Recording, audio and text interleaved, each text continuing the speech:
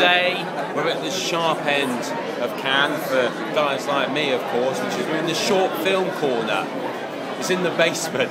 That doesn't mean, of course, that it's not as exciting and vibrant. It's pretty noisy here right now, in fact.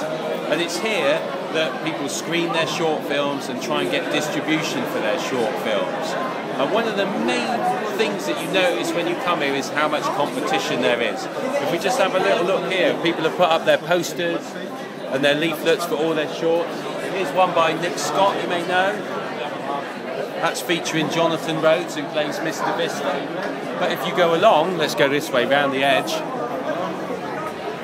This just goes on and on and on, all these short films, each of them great from different countries around the world. But if you're looking for distribution for your short, look what you're up against. It just goes on and on and on. Standing out is really difficult. That's why you've got to have a good quality short and as many award successes as you can, of course, to really stand out against that competition.